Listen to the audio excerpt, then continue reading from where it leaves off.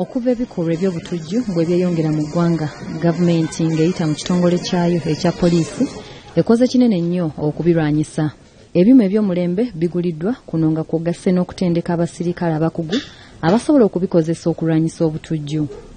Mu badumira abantu bano mmwe muli ne Pamela Kentaro, omu ku bakyala abaalekawo emirimu gyabwe gye baasomerera n'asalawo okuweereza eggwanga mu kitongole kya poliisi.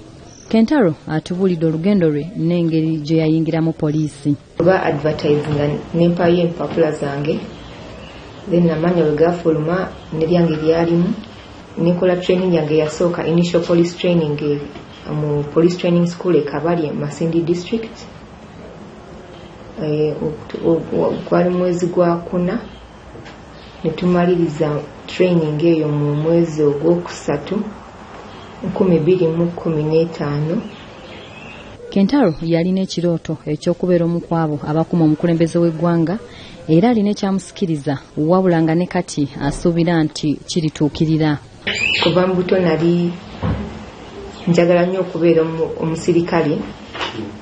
Nzijukira edda nga omugenzi Gaddafi yajjanga mu Uganda nga ndaba ajja n'abakazi abasirikale be ba bodyguards be, n'empulira kugamba nga nkyegombye nnyo era nalina ekirooto okubeera bodyguard wa president, era paka kati kijja kunsanyusa nnyo nga nfuuse bodyguard wa president kubanga ekirooto kyange kijja kuba kituukiridde.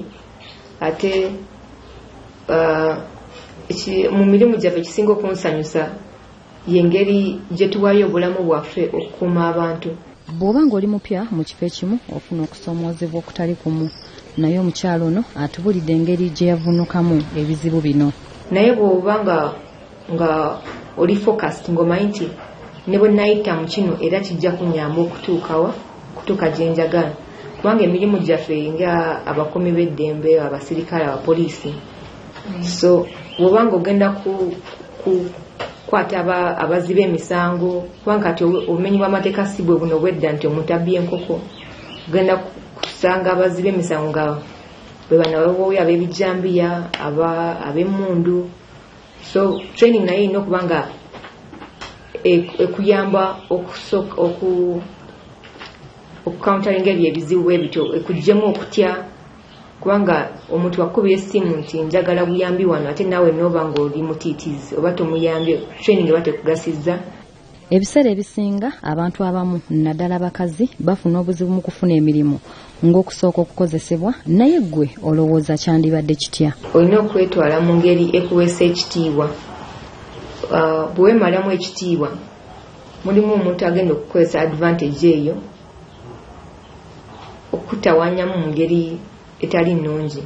Kentaro mukyala mufumbo era alina n'abaana, wabula agamba nti tasobola kwogera ku mwami we olw'ensonga z'ebyokwerinda. Kyensobola okugamba nti nina abaana, ndi muzadde, nina abaana babiri. Eby'omusajja saagala bigendamu nnyo kubanga abantu mba njagala mu privacy ye, omanyi gino emirimu gyaffe. Oba olina oluusi tekiba kirungi okuteeka omuntu nnyo mu limelight. Mu maka agamu omukazi okukola emirimu egimu ng'ogwa Pamela basooka kukikkanyaako nebba, naye agamba nti omwami we yali akimanyi kuva dda nti ayagala kubeera musirikale, naye ng'amaka agakwasaganya atya n'omulimu gwe. Obudde bw'emirimu bamanyi nti n'okubeera ku ofiisi oba ndi mu field oba ndiwa.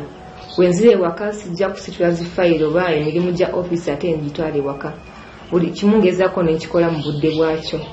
Awo kikuyamba obutawa ekintu ekimu obudde bungi nnyo oba ekirala n'okifiisa. Wadde nga yasalawo okukola omulimu guno, naye agamba nti abaana be bakwesalirawo ku kiki kye baagala okukola. Omulimu guno gubeerako ebisoomooza n'ebirungi, naye Pamela agamba nti ebyo bya bulijjo, wabula alina olunaku lw'atalyerabira mu bulamu bwe. Bwe twafiirwako bannaffe bwe twali tukolako nabo wano, kyampisa bubi nnyo okusanga nti abantu bw'obadde okola nabo ate bakugenzeeko, oli mu kuprosesinga ebyokubaziika, n'omanya nti ate toliddamu balabako. Pamela asuubira okweyongerayo okusoma okusingako waali era akubiriza bakazi banne okwekkiririzaamu mu buli kimu kye bakola wamu n'okussaamu abaami baabwe ekitiibwa. Flavia Ninkuze, BBS Telefayina, Gambuuze.